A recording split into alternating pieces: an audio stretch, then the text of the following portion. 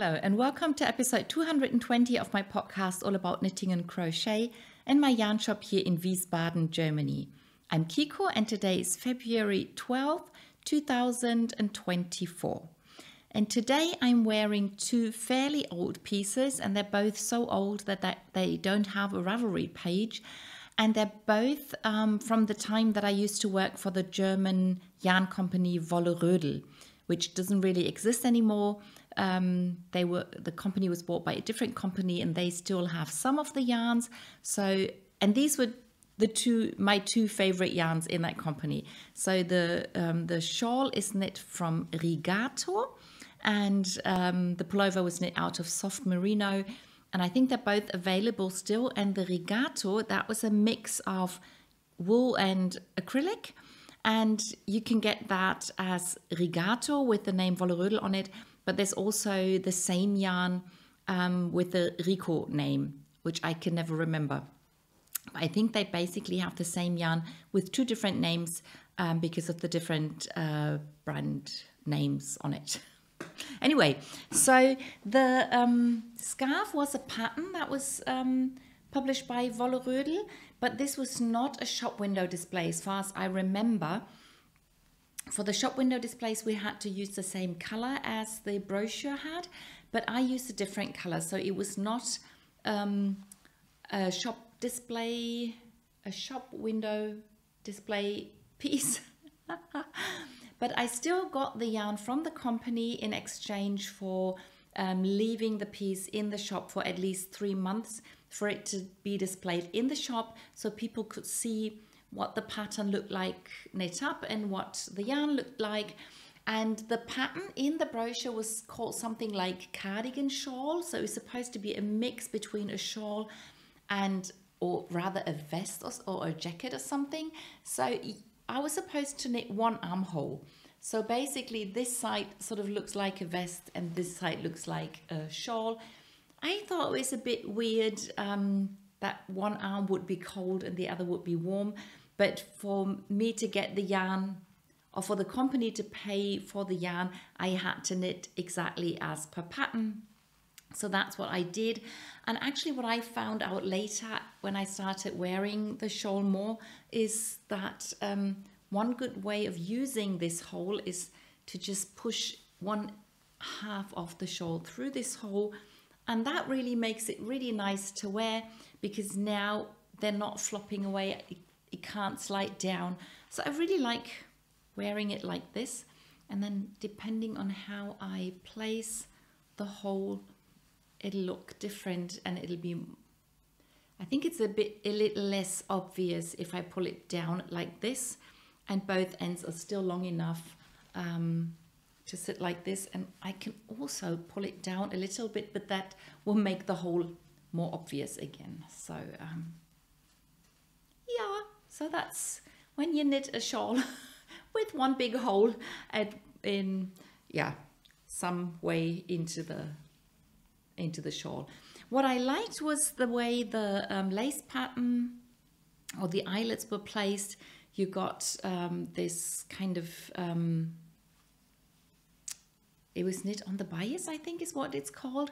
So you don't have like right angles from the bottom of the shawl to the sides of the shawl, but it's sort of sideways, and I quite like it. So the stripes sort of run not horizontal, but like on an angle, and then with the eyelets you get different lines. So that was something that I quite liked. And the Rigato is a yarn that has it's made of different colors and creates stripes, but it's a lot thicker than sock yarn. I think the recommended needle is 7 to 8 millimeters, so fairly big needles. Yeah, so that's the shawl, and as I'm standing, I can show you the pullover. The bottom part is just a plain black pullover and sleeves as well, but then it has this beautiful yoke, which is why I wanted to knit the pullover. That was not a pattern by Wolle. That was a pattern that I found in some other magazine or something. And the thing that interested me most was the fact that it actually used black, grey and red, whereas all the pullovers with those kind of colored yokes that I knit as a young person, they were all knit in brown colors. And I don't like brown, but everybody was using brown. So I also had a brown pullover like this that we used to call Norwegian pullovers. I'm not really sure that's what they are. Maybe they're more Icelandic. I don't know. But yeah, I was so happy to see a pullover like that with black, grey and white and red that I knit it straight away. And this pullover is also an example for if things go wrong that you can still wear your things. So what went wrong with this pullover? After I knit it, I was really happy. I washed it and I wore it, and then I washed it again, and I put other things into the machine as well, because this yarn, the soft merino, is machine washable. And I knew I wasn't washing the pullover for the first time, maybe not even the second time, maybe it was the third or fourth time, I don't remember. And I knew that the black and the red weren't bleeding because the white was still white. So I put other things in, and I never expected the light, like turquoise greeny vest that I put in that was out of cotton, that would bleed. So now the pullover has some green spots where I used light colors. They're not too many. Here's some color, and also here. So at first when I pulled it out of the washing machine, I was so shocked. But then I let it dry, I thought about it, and then I decided I'll wear it anyway. I don't mind. So if people notice, they may notice. So far, nobody has asked me about those spots. I don't really think people notice them a lot, and I don't mind. I still love the pullover. I still love the pattern, and it's a pure wool. It's already pilling quite a bit because it's a soft yarn, so soft yarn tends to pill. But I think it's not too bad considering that I've had the pullover for at least 10 years and I love wearing it. So yeah, so these are my oldies but goodies that I'm wearing today. Okay, then on to finished objects. I have one finished object today, and these are the pink banana socks. You won't be surprised.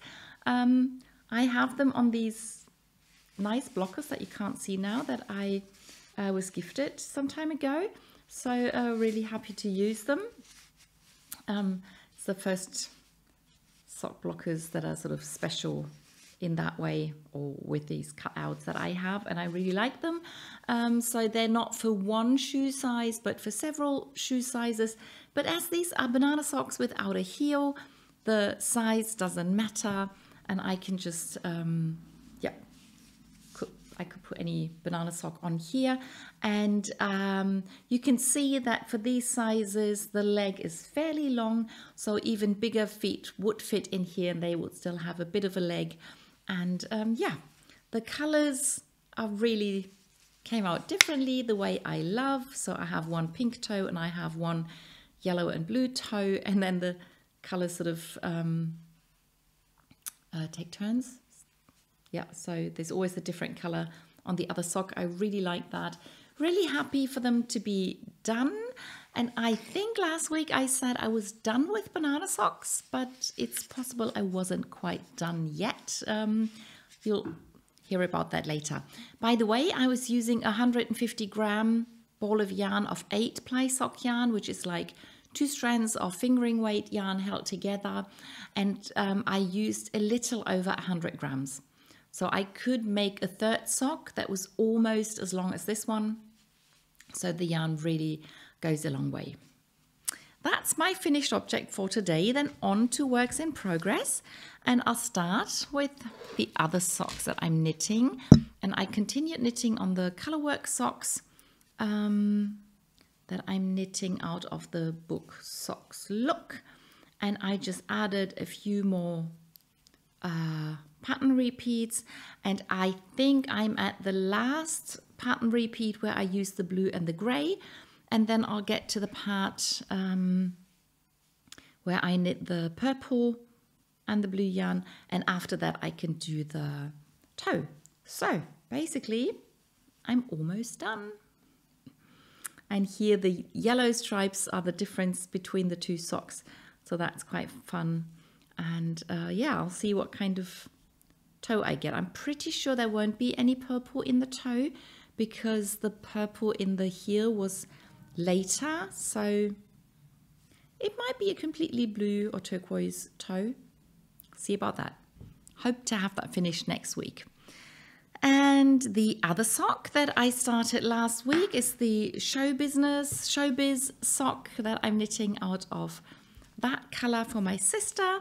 And as this is a fairly simple, just stockinette, no pattern sock, I added quite a bit, I think, from last week. You can now see the pattern, no, not the pattern repeat, the color repeat. So, yeah, it's not too boring, so there's always a little bit going on. But honestly, I'm not really watching my knitting when I'm knitting this. I usually knit on this when I'm looking either at a screen or at a book or at some people or whatever.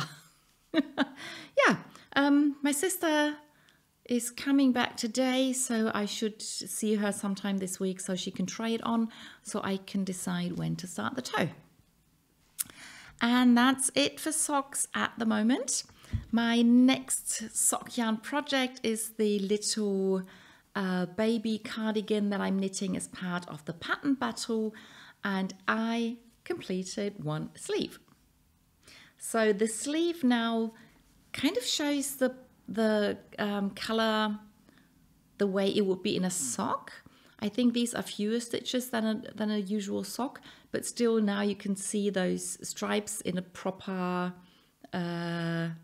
repeat, because this is actually one repeat from here to here, because there's always two dark grey stripes, so from one to the other is one pattern repeat. And as I have another grey stripe in this sleeve, it means that the second sleeve will start about here, and then there should be two dark grey stripes in the other sleeve, but in a slightly different position. Maybe this could be in the same position, but with the other dark grey here with the second sleeve. We'll see. Haven't started it yet, but that's the next thing that I'm going to do on this cardigan. And then I had started the On Target hat by Sarah Shearer, the designer who designs the gnomes, which I'm not showing today. Wasn't on purpose. I just felt like having the little animal sitting there today. Yeah, I added some more stripes to this beret, this kind of hat that sort of goes wide at the widest point. So now you can sort of see what kind of hat this is going to be. And then with the decreases, this is going to close up here. I have now knit all the colors, color 1, 2, 3, 4, and 5. And I'm back to color 1. And I've already started color 2. I just realized. So yeah, this is what the colors look like. Really happy with the way the colors come out. Really like the fact that with this color, there's both green and gray in the yarn. So I think this is the bit where there's no color here. But if you look here, I think it sort of makes sense to use those 5 colors together. And then there's again a little bit of color in the color 2, but depending on where you look. Oh, it's good to see. Yeah, so this is the part where there wasn't any color here, but there's color in that stripe up here. And I've already done the first round of decreases. So now that I've finished the straight part, it's now going into the decreases, and I did the first round of decreases. So yeah, let's see how that progresses. So that's the hat, and then we're done with the little projects. Then I'll come to the either bigger projects or rather, oh, there's quite a few of non-sock yarn projects. And the first one is the Geogradient shawl, and again I managed to knit one stripe. So I think it's quite a good goal for me to knit one of those stripes. So at the beginning of the week I can concentrate and I'll try and get the dip stitches and the row back done, and then the 4 rows of stockinette I can just do whenever I feel like some knitting without thinking. brainless knitting. So this is what my edge looks like now. So I've I only have those tiny triangles in the first color here, but now I have a full like square like pattern there. And then the second color was the first full square, and this is going to be one here. And now I have to knit the next stripe with the dark gray, and there, after I've done the first 2 rows, I'll have to make a decision whether to do the I-cord. If I do the I-cord, which color, or whether I'm going to finish the stripe and then do some more dip stitches in black, and then I'll definitely do the I-cord in black. So that's where I'm at with this. So if I keep knitting a stripe a week, this could be done like in either next week or in 2 weeks' time. I think I want the full stripe, so maybe 2 or maybe 3 weeks' time. I don't know how long the cast off is going to take with the I-cord cast off. So yeah, but still 3 weeks' time seems like manageable. So that's the Geogradient out of the Alpaka sock yarn by Hansa Farm. And then my next Hansa Farm project is the Remember Cowl by Nathan Taylor, knit in double knitting technique. And I don't remember how much I added, but I remember I did add quite a few rounds. So there are more of those beautiful flowers appearing. And I'm still not finished with this huge one. So looking forward to getting this done. That could be my goal for the next time I show the project to you. I can try and make sure that that is done. So that would give me something to gauge my progress by. So this one was done, this big one, but this huge one still isn't. Yeah, really happy with putting beads in the middle of the flowers and still enjoying the knitting, and love the yarn. This is the Alpaka silk yarn by Hansa Farm, and it's such a nice yarn. I love it. So that is that. And then I did not crochet on the summer pullover, just didn't get around to doing that. I'll try and make sure I'll do it this week. But I crocheted on the winter pullover, the Whispering Pines one, and I put it on a hanger today to show you, so it's easier to hold. I finished the first sleeve, so just added 2 more rounds and decided that's it, and cut the yarn. And then I had to figure out how to start the second sleeve, so I had to make sure that I picked up, or that I crocheted the same number of stitches over this straight bit, which were the sort of short rows that made the back longer than the front. And it worked out beautifully. I already did like half the decreases, and then I didn't run out of yarn, but this ball of yarn was at its end. So now I've already crocheted 250 gram balls of yarn into this pullover. So it's going to be fairly heavy, but it's going to be really nice and warm. So I'm looking forward to getting this finished. Still takes a bit of time, but this second sleeve, because I'm just crocheting and I don't have to try it on every other round, seems to go a lot quicker.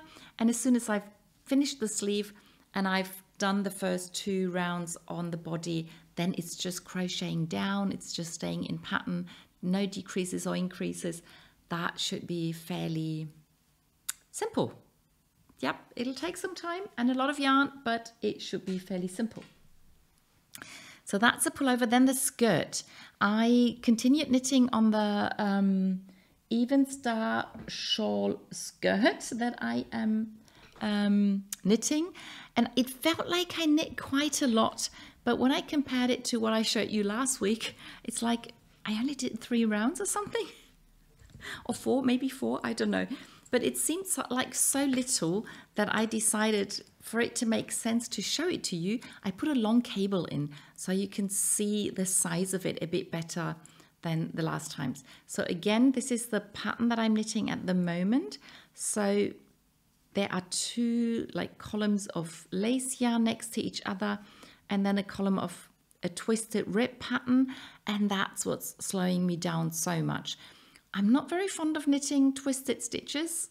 I like the way they look, I just don't like making them. And because I have to knit them every round, even in the in-between rounds, it just seems to take forever to finish a round. But just to give you a look at the whole skirt, so as it's supposed to be a round shawl, this is going to be a really round skirt. And yeah, I quite like the way it looks. So this is what it looks like when I hold it as a skirt, and you can see it's going to be a really wide one. And I'm so looking forward to wearing this. But I know it's going to take quite some time. So I was thinking of maybe showing it to you next once I finish this bit. So I've done 2 repeats, and there have to be 6 repeats, and it'll always look the same, just a bit longer. So I'm not quite sure whether I should bring it every time or just try and finish this part of the pattern. Don't know yet. We'll see. So that is the skirt. And now to my first new project of the week. And I have to admit that I cast on 2 new projects, even though I only finished one. But one of them is tiny. But not this one. The first new project is a fairly big one. And the yarn I'm using is this one. And this cone I bought many years ago in Hamburg, in the Hamburger Wollfabrik, which means Hamburg's yarn factory. Yeah, it's wool or yarn factory. And that they have a shop that's sort of part of the factory, and it's not a normal yarn shop where you get normal finished yarn, but what they have lots and lots and lots of those cones, and they all have one thin strand of some sort of yarn. So this was on one cone, and then this was on one on another cone, and then that was on a cone. And I chose 5 different cones, and I said that I wanted one of the yarns doubled. So this strand, the light red one, I have 2 strands that are the same, and then I have one light yellow, one dark yellow, one orange, and one dark red. So I said I wanted a yarn made out of these 6 strands. And what they do is they take those 6 cones, and then they take all the yarns together, and then they put it on a different cone. And you have to buy at least 200 grams. So with the other yarn that I chose that day, I chose to have 200 grams of a turquoise yarn that I knit into a shawl. And but with this, I said I wanted 500 grams because originally I wanted to knit a pullover. And after I bought it, I knit a swatch, and then I couldn't make up my mind what to do. So I kept it lying around, standing around at home, couldn't make up my mind what to do. But then Nicola Susan, who does fantastic designs, she designed a dress.